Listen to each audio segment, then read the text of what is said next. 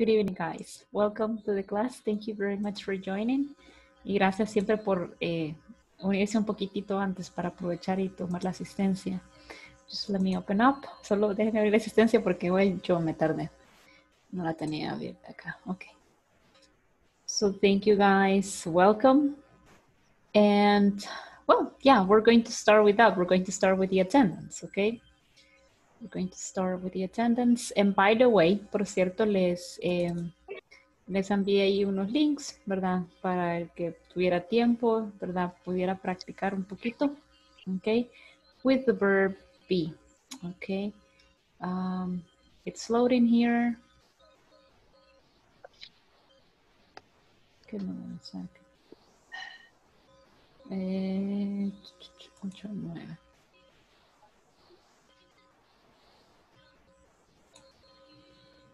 I think it's this. Okay, yes, here I have it. Okay, guys, don't forget, no olviden activar sus cámaras, ¿verdad? No olviden poner siempre su nombre tal cual lo tienen en el DUI, okay? So that won't cause you any inconvenience, okay? Entonces, I'm going to start with the attendance here.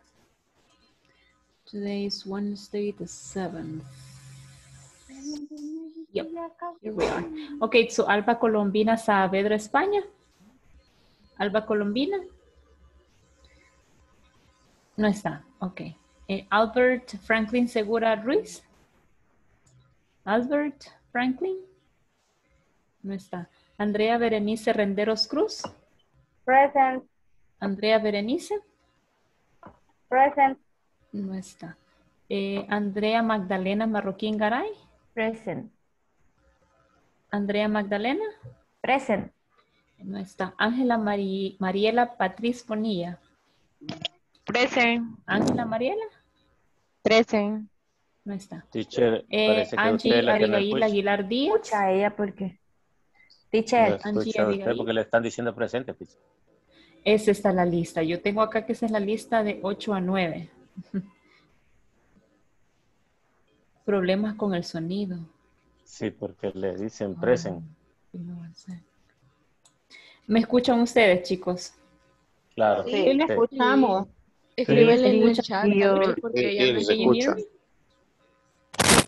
Yes. Porque me están diciendo por acá que ¿será que yo no escucho? Teacher, ¿se tiene problemas con el sonido? Todos contestamos y no escucha. No. No, chicos, no los escucho. Bye, wait, vamos a ver. Give me one second. Creo que yo soy. Give me one moment. Bueno. Bueno, voy a comenzar de nuevo. ¿Me escuchan ustedes a mí? Excelente. Ahora yo los escucho. Muy bien, thank you. I don't know what happened. But anyways, I'm going to start one more time, okay? So, Alba Colombina Saavedra, España. ¿Dónde está Alba? Okay. Albert Franklin Segura Ruiz. Present. Thank you. Andrea Berenice Renderos Cruz. Present. Thank you. Andrea Magdalena Marroquín Garay. Present. Thank you.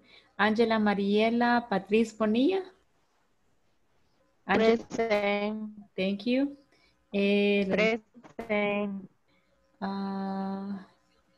Angie Abigail Aguilar Díaz. Angie Abigail. No está. Ok. Anne Grisel Marroquín Flores. Anne Grisel Marroquín Flores. No está. Brenda María Meléndez. Brenda María. No está. Carlos Ernesto Avelar Portales. Present. Thank you. Carmen Elena Hernández García. Present. Thank you. Cecia Raquel Cruz González. Present. Thank you. Cristela Ivania Chávez Gutiérrez. Cristela Ivania. Present. Thank you. Present. Thank you, Cristela. Dagna Lizeth Rocha Carvajal. Present. Thank you. Daniela Stephanie Loarca Mata. Present. Thank you. Edgar David Arita Flores. Edgar David Arita Flores. No está. Elizabeth Raquel Rivera Sandoval. Present. Thank you. Eric Javier Martínez Bertrán. Present. Thank you. Ever Samuel Acosta Amaya. Present. Fátima Guadalupe Soto Hernández. Present. Thank you. Fátima Lisset Pérez Cristales. Fátima Lisset. No está. Félix Rodolfo Moncada Maldonado. Present. Thank you. Give me 1 second.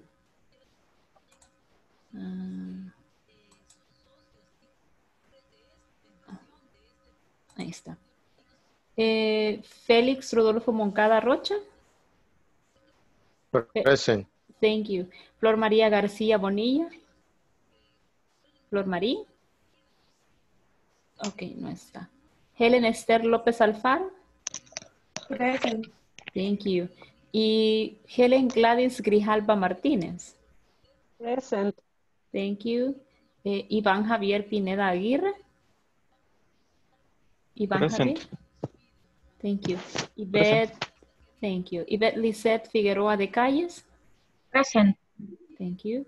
Ivonne Patricia Ramírez Hernández. Present. Thank you.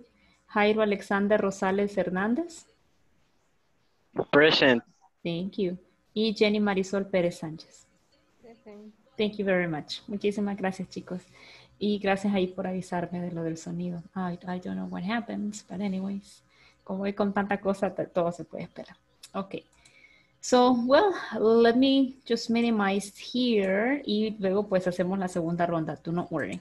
Acuérdense que el control de la asistencia es acá, ¿verdad? Para que quede constancia en el video.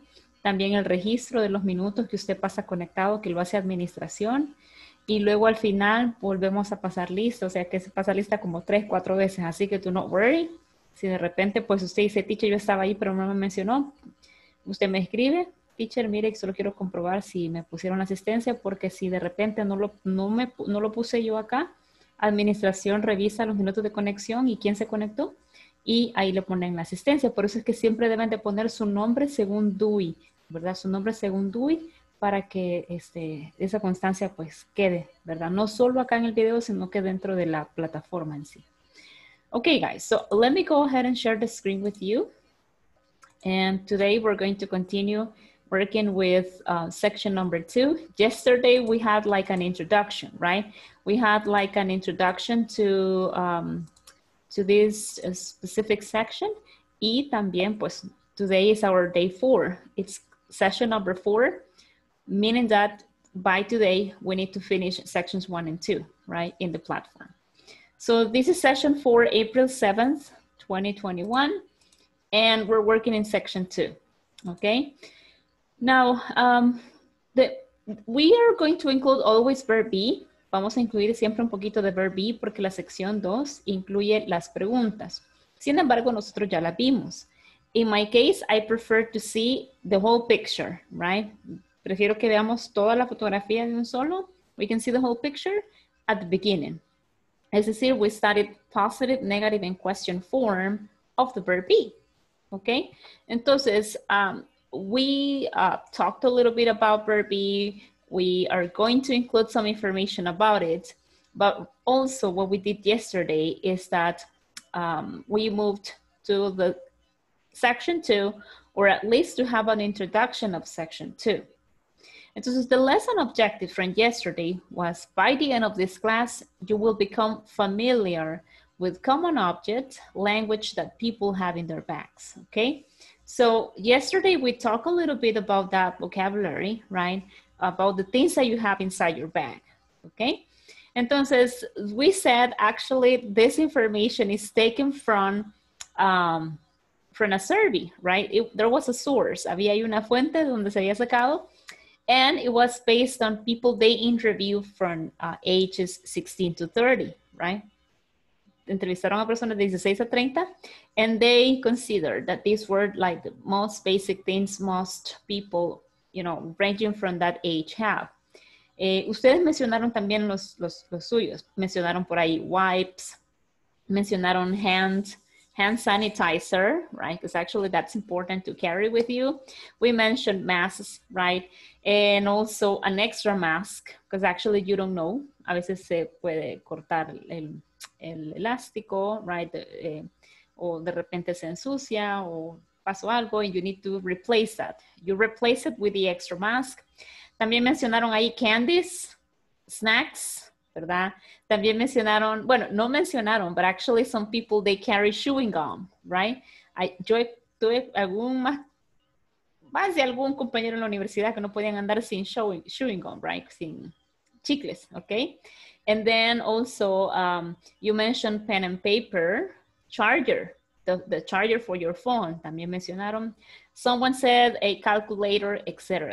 So we talked a little bit about the things, right, that you carry. Entonces, and this was some of the things also that we mentioned, right? And that was from yesterday. A hairbrush, right? You carry a hairbrush, an address book. Bueno, yo aquí no lo he visto, pero en el pasado sí, I remember people used to carry like an address book. Era pequeñito. And you would write down the name of the person, the phone number, and the address, ¿verdad? Esa era la información que escribían en esas libretitas. A camera, the keys, your cell phone, wallet, a CD player, sunglasses, etc. Now with the phone, you can, you know, take some of the things and put it in the phone, right? Tenemos en el teléfono calculator, camera, telephone. We have internet, we have dictionaries, we have everything in the phone, right? So we don't need more things. Y hasta tenemos a veces post-its electrónicos que podemos llenar, see if you want to write a list, if you want to write an address, etc. Entonces, everything has become easier, you know. And then, oh, give me 1 second. And then also, we moved to the last part, que esto fue ya lo último que vimos, right?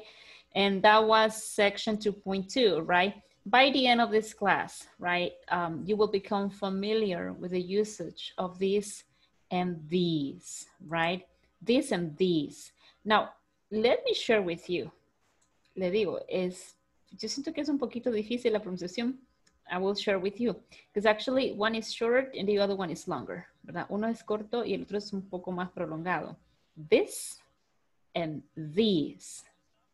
This, these, right? Singular and plural. So pretty much that's the main difference, ¿verdad?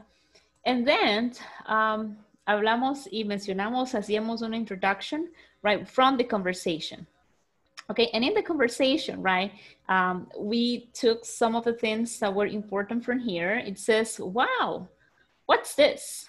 It's a camera. Oh, cool. Thank you, Helen. It's great. And Helen says, you're welcome. And Rex says, now open this box. Okay, what are these? They're earrings. Oh, they're interesting, right? Thank you, Rex. They're very nice, okay? Entonces cuando no entendemos bien para qué no puede funcionar el regalito, but we have to be nice. Tenemos que ser amables, ¿verdad? Y dar las gracias. Entonces, what we take from here, lo que tomamos de acá, number 1, is the context, the structure, o los dos demonstratives en contexto. ¿Cuáles son, teacher? El primero es esto. What's this? What's this, right? Entonces, whenever we use it in singular form, we're going to use the verb be in singular. And then she says, it's a camera. What's this? It's a camera. And then down below, you have the other one. What are these? What are these? They're earrings, right? So when we're using the plural form, we're going to use verb be in plural, and we're going to answer in plural too. What are these? They're earrings, okay? Entonces, that was the introduction through the conversation, right? To this particular topic. And also yesterday I was mentioning, right? I was mentioning that when it comes to this form, quizás decía yo lo más importante que hay que saber, right, is the following, okay? So if we are going to talk about, or if we're going to use this, that's gonna be for singular nouns, okay? Singular nouns. And if I'm going to use it for singular nouns, that means, eso significa que voy a usar is, o en dado caso sea una oración negativa, isn't, okay? Teacher, can you give us some examples? Yes, of course. Vamos a tomar lo que tenemos acá también. So I had the first one, right? This is a camera. This is a camera. This is a camera, okay? I can say, this is my friend. This is my friend, right? And then I can mention something like, this is my cell phone. Okay, this is my cell phone. Or you know what? Para poder pluralizar, this is my marker. This is mi marcador, right? This is my marker. Okay. Entonces, then whenever we have to use it in plural, that's going to be the other form, right? So this is going to be with are, o en su defecto, aren't, right? And we're going to use the same, well, let's do something. Give me 1 second. I'm going to divide them. Going to leave this one here. We're going to move here and here, maybe. And then we're going to include another box. Okay. Entonces, then I have the plural form, right? So these, that's going to be with are and aren't, and we're going to use it with plural forms, right? Or plural nouns. Plural nouns. And then we're going to use the same examples, right? So these, oops, sorry. These are cameras, right? These are my friends. These are my markers. Okay. Wait, sorry. These are my markers, okay? Entonces, as you can see there, right? ¿Qué es lo que tengo que hacer primero? Bueno, if it is plural, si es plural, primero usar el demonstrative que es correcto, que es these. Number 2, usar el verbo to be correctamente, porque si es plural es are. And number 3, I have to pluralize the noun. Necesito pluralizarlo. Okay, and we're going to talk about pluralizing. Si es que podemos agregarlo, porque les voy a mandar primero las reglas. And let me write it down, no es el que se me olvida. Lo que pasa es que, pues, de repente sí tengo trabajo y ya luego no me queda chance de enviarles la información, así que mejor lo anoto y en un break o algo rapidito lo envío. Entonces vamos a enviar las rules, right? Rules for pluralizing nouns. The rules are very, they are easy to follow, right? No son complicadas, pero solo hay que poner atención, ¿verdad? Por ejemplo, teacher, bueno, some nouns are irregular, ¿verdad? Y otros, pues, que tenemos que aplicar ciertas reglas, por ejemplo. Y ahorita solo voy a mencionar unos ejemplos. Luego yo les envío las reglas, ¿verdad? Y algunos ejercicios, do not worry. Bueno, that's going to be something like, for example, child. And the plural form is children, right? Entonces, yo no digo childs. Yo sé que child is singular and children is plural, okay? Another one, well, for example, I have man and men, right? Man is singular, man is plural. Pero hay otros que todavía son mucho más, bueno, mucho menos complicados, diría yo. Como sheep, oveja. Sheep, singular, sheep, plural. Teacher, ¿y cómo voy a saber yo si es singular o plural? El verbo to be le va a decir. Por ejemplo, yo puedo decir, the sheep is in the yard. The sheep is in the yard. Ah, pues es solo una. Pero si me dicen, sheeps are very soft. Sheep, I'm sorry, are very soft. Entonces ya me están hablando de, muchas ovejas, ¿verdad? En plural. Entonces, the context will tell you. También tengo fish, ¿verdad? Fish, singular, fish, plural, ¿ok? Pero algunas veces también hay otras reglas, que son las que yo les voy a compartir. En este caso, por ejemplo, si yo tengo un noun que termina en FE, ¿verdad? Hay una regla que dice que si termina en esa FE, yo cambio la F por una B y luego agrego ES, como en wife, right? Esposa, esposas, wives, ¿ok? Or, for example, si tengo un noun que termina en CH, bueno, si termina en CH, watch, watches, agrego ES. Si termina en SS, entonces agrego ES, ¿verdad? Si termina en O, como en tomato, ok, entonces agrego ES, ok, etcétera. Se parece mucho a las reglas como de la tercera persona, ¿verdad? Pero sí, igual tiene su diferencia, ¿verdad? Entonces, that's just an example. Son algunos ejemplos, ¿verdad? No nos dejemos llevar porque si tiene S es plural. No, ¿verdad? Algunos plurales no terminan con una letra S. Entonces, just be careful with that. ¿Hay alguna pregunta hasta el momento, chicos? Questions? No questions. Yo les voy a mandar las reglas. No está específicamente aquí en el tema, pero yo les mando las reglas y mando ejercicios extra para que igual eso también quede cubierto. Ok, así que, if there are no questions, si no hay preguntitas, entonces let me do something. Voy a tomarles la captura. So I can keep it for later. Okay, very good. Now let's go ahead and practice a little bit. Oops. Let's practice a little bit with this and let me clear all my drawings. Ahí está. And close here. Y vamos a practicar. I need 1, 2, 3, 4 volunteers. I need 4 volunteers. 4 manitas. Aquí las voy a ver. 4 volunteers with the following exercise.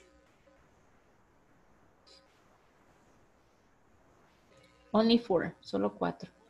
4 volunteers, pero necesito que levanten la mano. Ok, Cristela, Félix, Elizabeth y Carlos. Muy bien, thank you guys. Solo no bajen la mano, por favor, hasta que hayamos terminado. Cristela, please. First, let me show you the examples, okay? So the exercise goes like this. Tenemos la primera es plural. What are these? What are these? They're keys. No digo keys porque keys is when you kiss someone, right? They are keys. What's this? It's a CD player. It's a CD player. So the first one shows how we make up the plural form, and the second one shows how we make up the singular form, okay? So, ¿cómo nos quedaría la número 3, Cristela? What are these?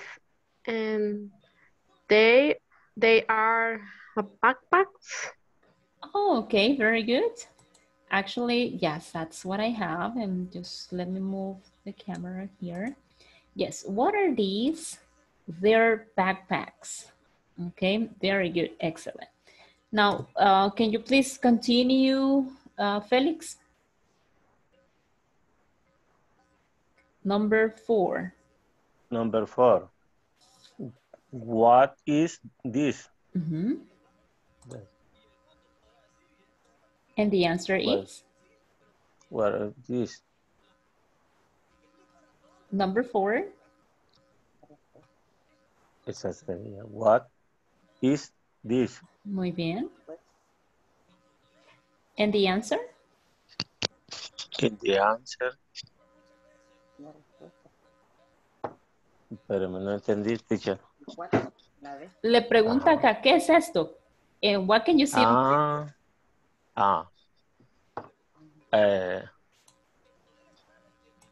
Is watch.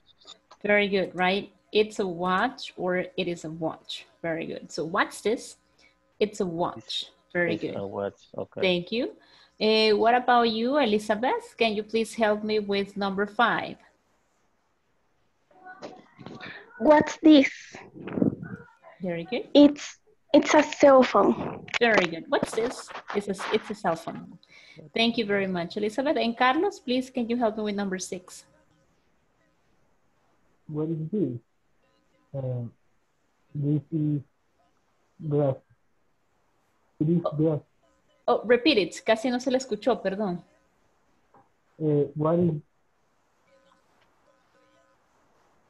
What is this? Mm-hmm. It is grass. Okay. Now, ¿cómo se llama lo que está en la fotito? What's this? ¿Será que la pregunta es what's this?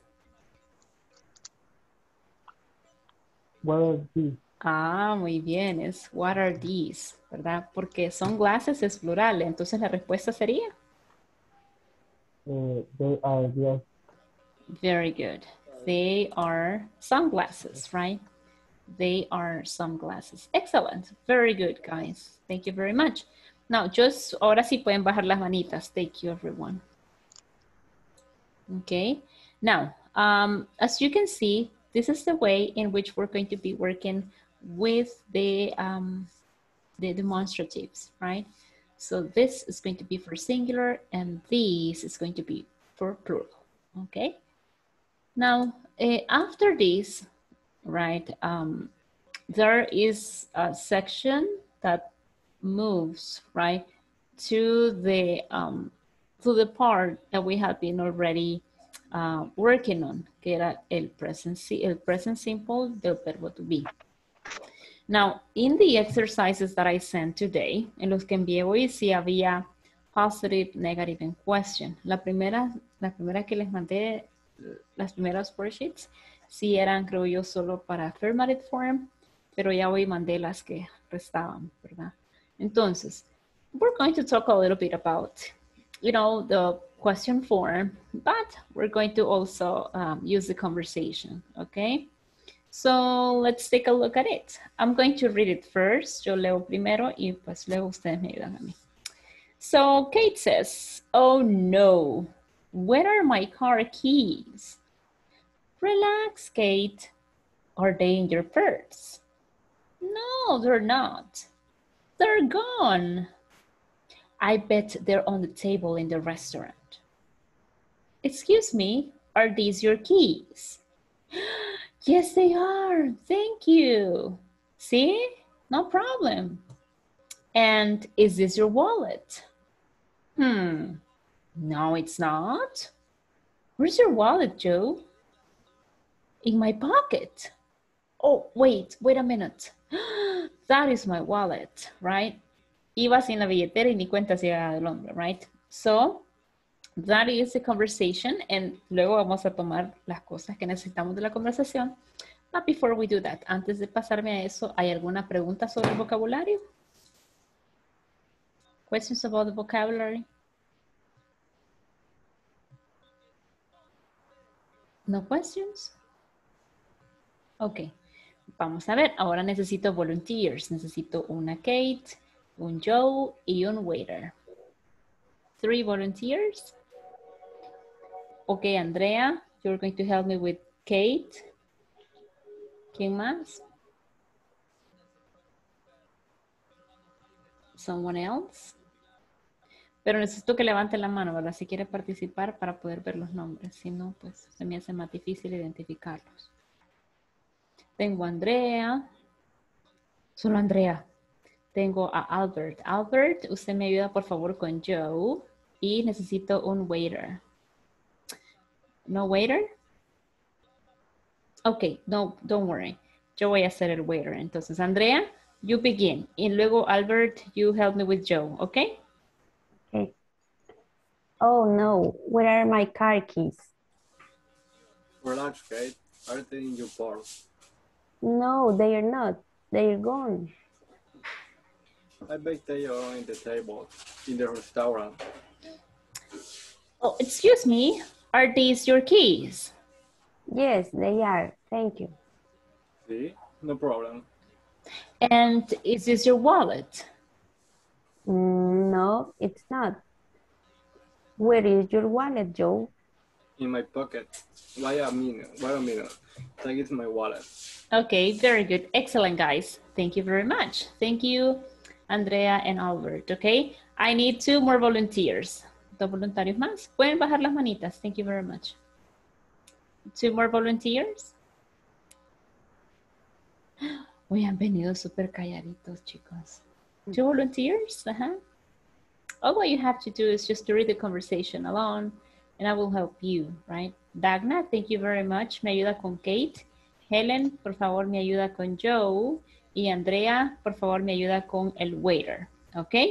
Vamos, Dagna, you start. You begin.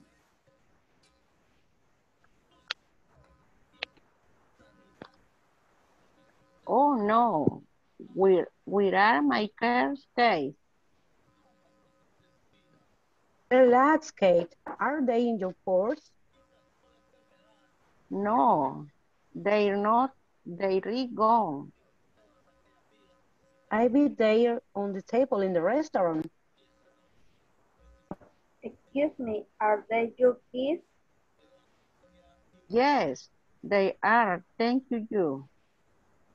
Yes. Sorry. Sí, no problem. And is this your wallet? No, it's not. Where is your wallet, Joe?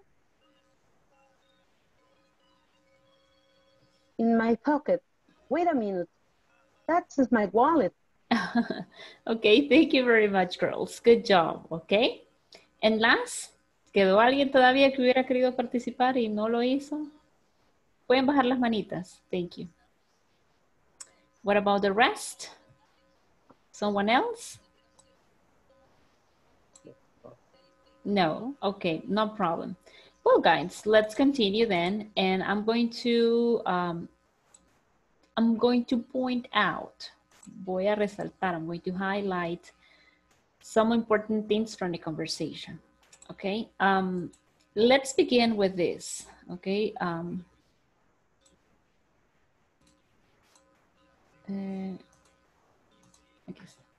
Let's begin. Solo recuerden no poner en los marcadores porque si no aparece en todas las pantallas, ¿verdad?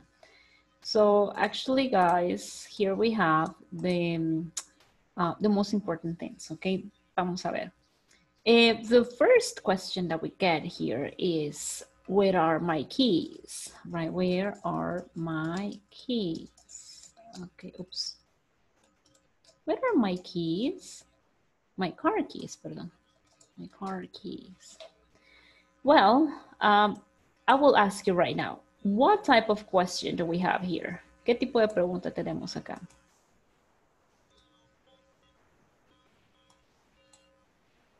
No yet? Ok. Si no recordamos el tipo de pregunta, ¿me pueden decir cuáles son los elementos que tenemos acá en esta pregunta? What is the first thing? What's this? ¿Qué es esto? WH question. Muy bien, it's a WH word. Okay. This is a WH word. Very good. What about here? ¿Qué es esto? What's this? Verb to be. Muy bien. This is verb be. Muy bien. And what about this part?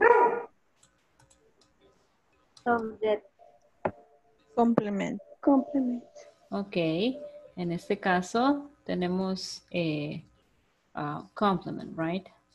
Pero sí, my car keys, en este caso sí sería el subject, ¿verdad? Subject, perdón. Oops. Subject. Ok. Aparentemente pues no hay un complemento, ¿verdad? Pero sí hay un, ¿cómo se llama este? Un question mark. Ok. Question mark is very important. Es importantísimo porque si son preguntas debemos llevarlo. Ok, very good. Entonces, basados en los elementos que tenemos dentro de esta pregunta, ¿qué tipo de pregunta es? Vimos dos tipos de pregunta. ¿Cuál sería este?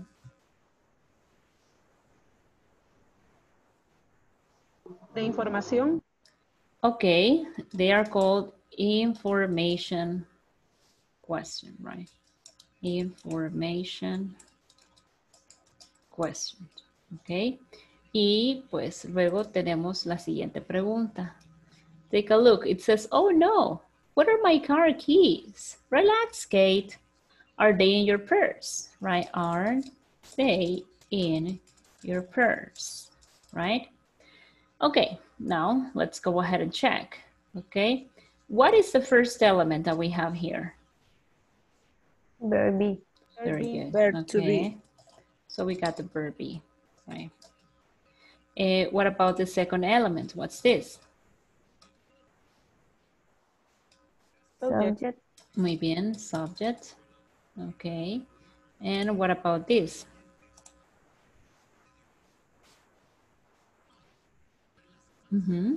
Complement. Very good. Esa sí tenía complemento, ¿verdad? And last but not least. Question mark. Muy bien. Entonces, si yo tengo este tipo de pregunta, ¿cómo se llama? Si la primera es information questions, ¿esta se llama? Yes, no. Muy bien. Yes, no question. Okay. This is a yes, no question. Now, ¿cuál es la respuesta a la primera pregunta? Where are my car keys? Puede ser cualquiera. Puede decir they are on the table, right? Or I can say they are in my purse, right? My purse. Okay. Entonces, si usted se fija en la information question, siempre la respuesta que andamos buscando no es un sí ni es un no, sino que es algo específico. Where, lugar, dónde, right? And then with the yes, no question, I do have an answer.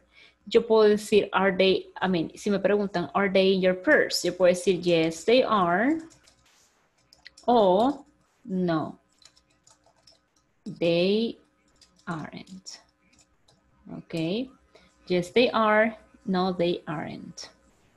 Entonces, be careful, guys, con los information questions y las yes, no questions, ¿ok? Y pues luego tenemos acá siempre información, ¿verdad? Al respecto, dentro de la misma conversación, ¿ok? Luego tenemos ahí, are these your keys, right? Are these your keys? ¿Ok? Lo mismo, verb be, en este caso, subject, right? Are these your keys? And complement. And then, and is this your wallet? Is this your wallet?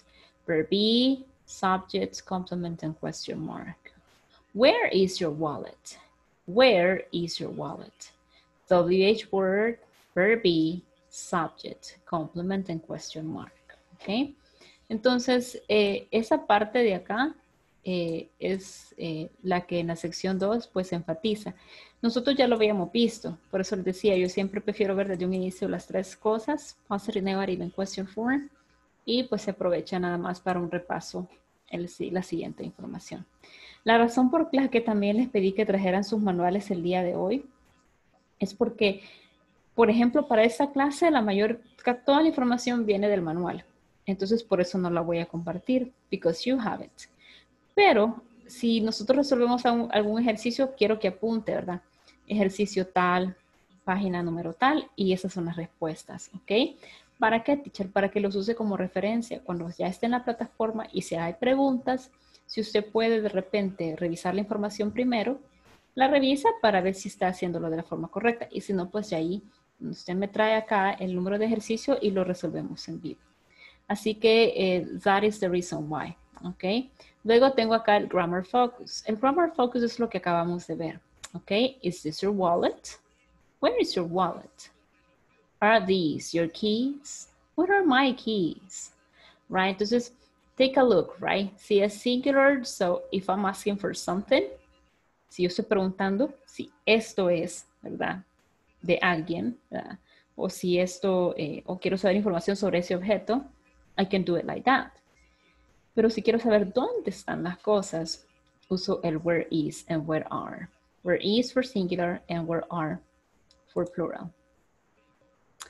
La misma fórmula que yo ya les había compartido, ¿verdad? Es la misma fórmula que el instructor les provee dentro del video.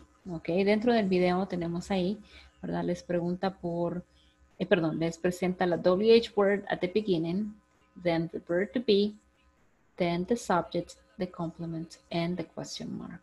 ¿Ok? No hay donde perderse. Si usted quiere participar de los foros, chicos, puede hacerlo perfectamente. No hay ningún problema. Inténtenlo. Ya van a ver que pues le va a servir, ¿verdad? Y si de repente pues hay algún problema, solo se reporta. But es como bien intuitivo, ¿verdad? But sometimes if you have a problem, we can ask. Podemos también preguntar. Y pues cuando tenemos la yes, no question, decíamos que teníamos el verb be, subject and complement. Vamos a ver. Ahora que ya vimos un poquito de ambas cosas, vamos a ponerlas en práctica. Dice acá, complete these conversations and then practice with a partner. ¿Ok? Entonces tenemos ahí number 1. Is this your umbrella? Is this your umbrella? And for this, para esto sí necesito más volunteers, ¿verdad? Así que if you can help me, please raise your hand. Levante la manita para que podamos resolver el ejercicio. Si gustan, pues tengamos 4 participantes y 4 participantes pues me ayudan con cada sección. Tengo sección 1, section 2, section 3 and section 4. Ya tengo a Yvonne, me ayudaría con sección 1. What about number 2, 3 or 4? 2, 3 or 4. Ok, Cristela con number 2, Andrea Magdalena con number 3 y necesito a alguien más para number 4. No one? Ok, Elizabeth, thank you very much. Thank you, Elizabeth. Vamos, Yvonne. So you're going to begin. Usted comienza. Yo voy a ir aquí mostrando las respuestas correctas, ¿verdad? But you're going to tell me first, okay? So, number 1, can you start reading? Is this your umbrella? No, it's not. Muy bien, thank you. Are these your keys? Yes, they are. Thanks. Excellent, okay. Ahora lo vamos a practicar entre usted y yo. So I'm going to be letter B and you're going to be letter A. So you begin. Okay. Is this your umbrella? No, it is not. Are these your keys? Yes, they are. Thanks. Okay. Okay. Thank you very much, Yvonne. So now. You're welcome. Okay. Cristela, you're going to help me with number 2. Where are my glasses? Are they your glasses? Okay. No, they are not. Wait, are they in your pocket? Yes, they are, thanks. Very good, ok. Solo le iba a decir, ¿verdad? Perdón. En este caso, cuando pregunto si esto es lo que andamos buscando, es this, ¿verdad? Usted me dijo are they, pero también are they, ¿verdad? Si yo los estoy, are they your glasses? Pero se escucha mejor cuando digo are these your glasses, right? And then, no, they're not. Are they in your pocket? Yes, they are. Las demás estaban correctas, okay? So, Cristela, I'm going to be letter A and you're going to be letter B, okay? Where are my glasses? Are these your glasses? No, they're not. Wait, are they in your pocket? Yes, they are, thanks. Very good, excellent. Lo hicimos al revés, pero nos salió súper bien. Thank you very much. What about number 3? Andrea. Thank you, Cristela. Now, Andrea, can you help me with number 3, please? Where are your sunglasses? They're on the table. Okay. No, they're not. They're my sunglasses. You're right. My sunglasses are in my purse. Very good, excellent. Now we're going to read it. You will be letter A, I will be letter B. Where are your sunglasses? They're on the table. No, they're not. They're my sunglasses. You're right. My sunglasses are in my purse. Thank you very much. Good job. Quien me acaba de ayudar es Andrea. Thank you, Andrea. Now I have Elizabeth. Thank you very much. Thank you, Andrea. Elizabeth, now you're going to help me with number 4. Is this my pen? No, it's not. Sorry, where is my pen?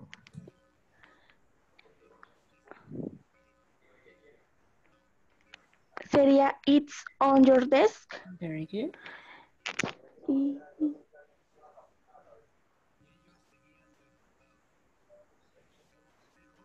Se repite lo mismo. You're right. It's on my desk. Very good. Now you're going to be letter A and I'm going to be letter B. Okay? So you begin. Usted comienza. Is this my pen? No, it's not. It's my pen. Sorry, where is my pen? It's on your desk. Oh, you're right. It's on my desk. Very good. Excellent. Good job. Thank you, girls, okay, for helping me. And as you can see, it's very easy. Todo lo que tenemos que hacer es identificar los nouns, si son singulares o si son plurales. Y dependiendo de eso, voy a utilizar el que sea conveniente en ese contexto.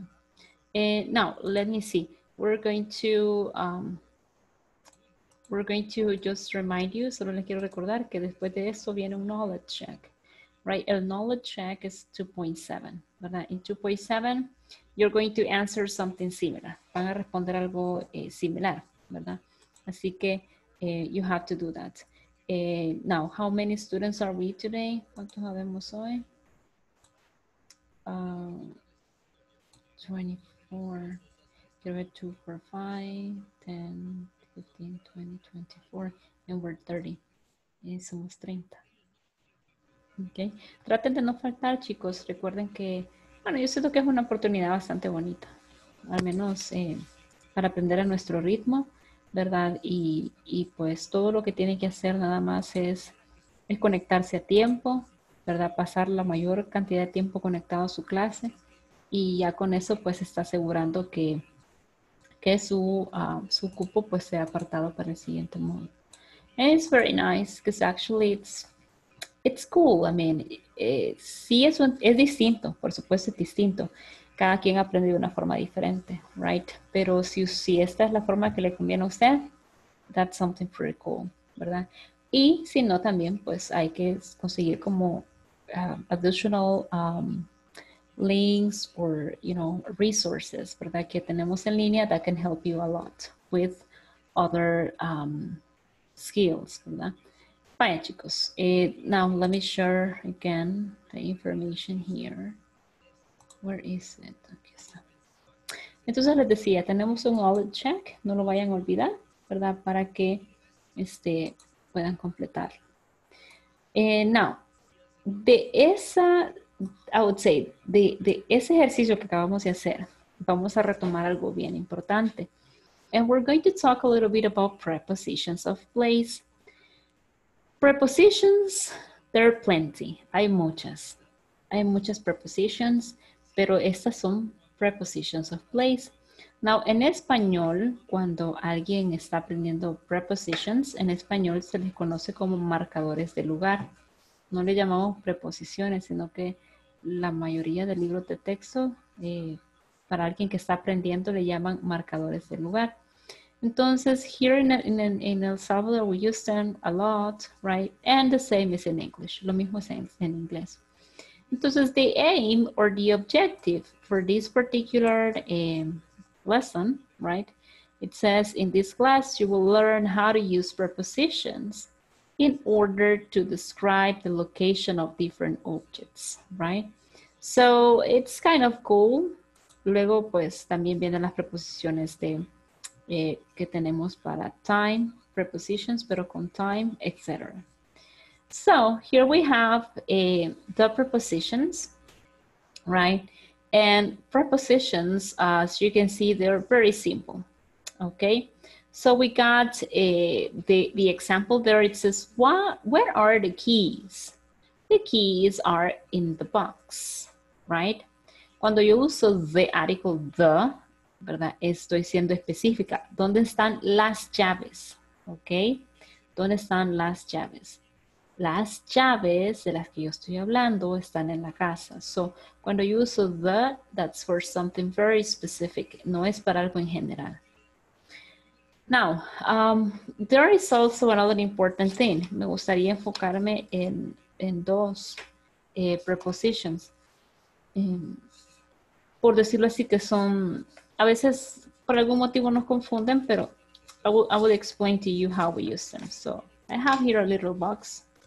This is an origami box. Ha pasado aquí en mi escritorio un montón de tiempo, me la hizo mi hija, por cierto. Pero hoy la voy a usar. Vamos a usarla. It has a heart inside, right? Little heart inside. Okay, so if I have the box, ¿verdad? Cuando yo uso in, the preposition in means that you have something inside, right? Esa es una memory stick o una memoria USB, memory stick. Entonces, if you put something in, that means it is inside the box, right? The memory stick is inside the box. Por eso cuando yo estoy en un salón de clase, yo digo, I am in the classroom. In es inside, dentro de. In, inside. Entonces, the memory stick is in the box. Cuando yo utilizo on, la preposición on, es cuando yo hablo de superficies, right? I can say the memory stick is on the box, right? It's on the box. Entonces, por ejemplo, si yo voy caminando en la calle, I'm walking on the street. On the street. Porque la calle es una superficie, yo voy caminando sobre la calle, right? Or another example, cuando yo me subo a un vehículo, el phrasal verb que yo utilizo es get in the car. Vaya, entre, vea. Get in the car. So you are in the car. You are inside the car. Pero, por ejemplo, si yo digo, voy a subirme al bus, el bus es grande y tengo que caminar. I am walking on the bus. So, sería get on the bus. Get on the bus. Es una superficie sobre ruedas que tiene asientos y pues ahí voy yo, right? Get on the bus. Y pues get out, salirse del carro, y get off, bajarse del bus, get off the bus, ¿verdad? Entonces, solo esas dos preposiciones, recuerden, si es in es porque es algo que está dentro de, y si es on es porque es algo que está en una superficie, ¿ok? Entonces tenemos aquí the prepositions in front of, right? Se une esa T con la O, in front of, behind, on, next to, and under. Ok. También he escuchado, no sé si me equivoco, pero también he escuchado que mucha gente en vez de decir behind, dice behind, right? Or behind. I don't know. Entonces, well, the prepositions, right? If it is in, dijimos, ¿verdad? The memory stick is in the box, inside the box, right? I am in front of the computer. I am in front of the computer. Behind, well, the door is behind me, right? The door is behind me. Or the little house. Me gustan las casitas de juguete. Entonces, I have a little house over there. So the little house is behind me, right? It's behind me. And then I have on the computer, my computer, mi computadora, y creo que las de ustedes también. The computer is on the desk. On the desk or on the table, ¿verdad? On the desk or on the table. Luego tengo on, perdón, tengo next to. In my case, I am next to a wall, right? I am next to the wall. A la par de la pared, next to the wall. Y under, right? Under. Now, well, let's see. I'm going to take this book. And I'm going to take this, okay? So the planner, this is the planner I showed you, right? And I have a book, okay, Sherlock Holmes. And then I can say the planner is under the book, right? The planner is under the book. O la agenda está debajo del libro. Under, debajo de. ¿Ok? O incluso puede ser, por ejemplo, I am under the bridge. Estoy debajo del puente, right? Under the bridge. O cuando de repente tiembla, you get under the table, right? Vamos debajo de cualquier mesa o de algo que nos proteja de algo que pueda caer. Entonces, those are the prepositions. ¿Hay alguna pregunta? Questions? No questions. Ok. Bueno, en ese caso vamos a hacer un ejercicio.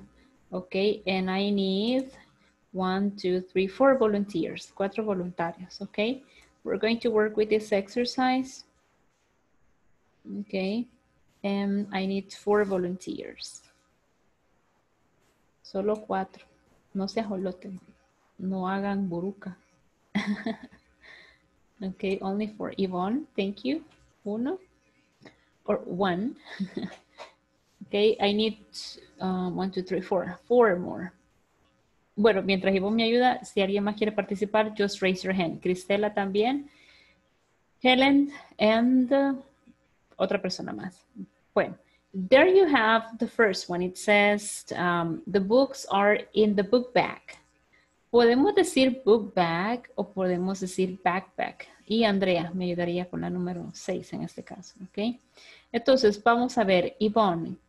Bueno, en este caso sería 2, 4, 5 people. Serían 5, perdón, no solo son 4.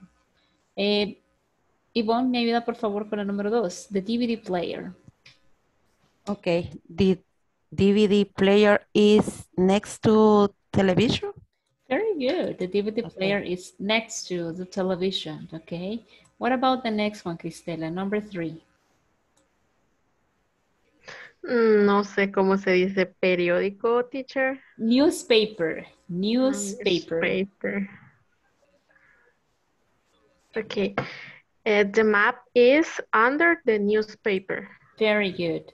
The map is under the newspaper. Excellent. What about the next one, Helen? Number 4.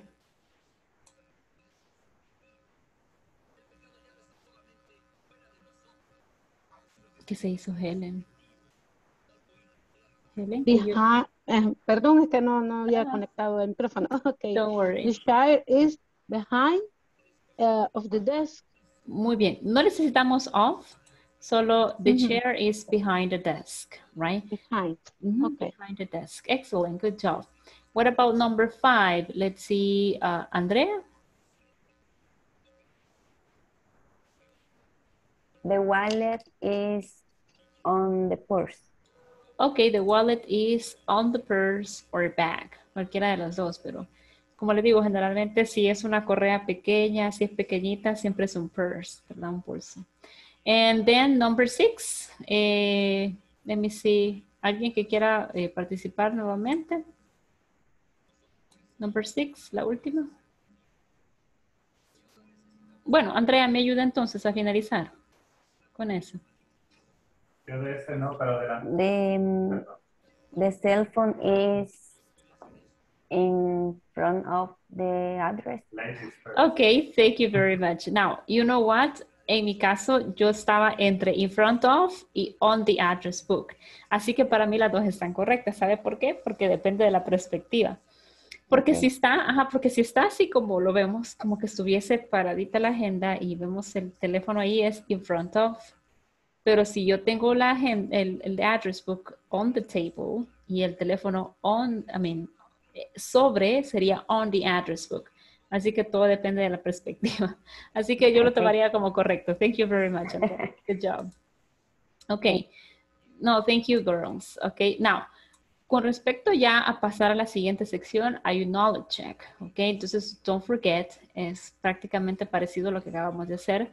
Knowledge check in 2.10, right? So you can have a better idea, right? Y pues, no importa, chicos, si es como les digo, no importa si es una respuesta en la que se equivocó, usted regresa, identifica el problema, lo vuelve a hacer, ¿verdad? Y Me preguntaban ayer, ¿y eso cuenta, teacher? No, lo importante es su última respuesta y que usted haya llenado los ejercicios. Eso es lo importante. ¿Ok? ¿Cuántas veces lo haga? No, no tiene nada que ver. Entonces, then, it says by the end of this practice, you will learn how to share information about the location of other people's subjects, right? Entonces, that's for 2.11, ¿ok? Entonces, for this, I need more time, actually. Entonces, pues por este específicamente sí, lo voy a dejar para mañana, para que lo finalicemos mañana. Y más que todo también por eso les pedí el manual, porque para que ustedes tuvieran acceso a esta foto, porque la vamos a ocupar mañana. Entonces, that's gonna be for the class. Voy a pasar la lista ya para la segunda ronda. Ok, entonces, let me stop sharing here. Y siempre continuamos siendo 24. Ok, let me see. Alba Colombina Saavedra, España. Present. Thank you. Albert Franklin Segura Ruiz. Present. Thank you. Andrea Berenice Renderos Cruz. Present. Andrea Magdalena Marroquín Garay. Present. Ángela Mariela Patriz Bonilla. Ángela Mariela. No está. Pero sí contestó anteriormente. Ángela. Bueno. Angie Abigail Aguilar Díaz. Angie Abigail. No está. Ana Grisel Marroquín Flores. Present. Thank you. Brenda María Meléndez. Brenda. No está. Carlos Ernesto Avelar Portales. Present. Thank you. Carmen Elena Hernández García. Present. Thank you. Cecia Raquel Cruz González. Cecia Raquel. No es, bueno, sí, pero me contestó anteriormente, creo yo. Cristela Ivania Chávez Gutiérrez. Present. Thank you. Dagna Lisette Rocha Carvajal. Present. Thank you. Daniela Stephanie Loarca Mata. Present. Thank you. Edgar David Arita Flores. Edgar David. Elizabeth Raquel Rivera Sandoval. Elizabeth Raquel. Present. Thank you. Eric Javier Martínez Beltrán. Present. Thank you. Ever Samuel Acosta Amaya. Present. Thank you. Fátima Guadalupe Soto Hernández. Present. Thank you. Fátima Lisette Pérez Cristales. No está. Félix Rodolfo Moncada Maldonado. Present. Thank you. Félix Rodolfo Moncada Rocha. Present. Thank you. Flor María García Bonilla.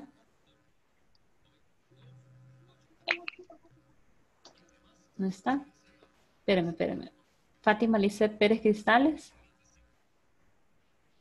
Fátima Lisette. No está. Helen Esther López Alfaro. Present. Thank you. Helen Gladys Grijalva Martínez. Present. Thank you. Iván Javier Pineda Aguirre. Present. Thank you. Yvette Lizeth Figueroa de Calles. Present. Thank you. Ivonne Patricia Ramírez Hernández. Present. Thank you. Jairo Alexander Rosales Hernández. Present. Thank you. And Jenny Marisol Pérez Sánchez. Present. Thank you, girls and boys. Thank you, guys. I'm going to stop here. Voy a detenerme acá, ¿verdad? Pero igual, siempre nos seguimos viendo el día de mañana. Recuerden, mañana es el último día de clases de la semana, porque es de lunes a jueves. Así que, thank you for joining, and I'll meet you tomorrow, okay? Have a good night. Bye-bye. Good night. Good night. Bye-bye.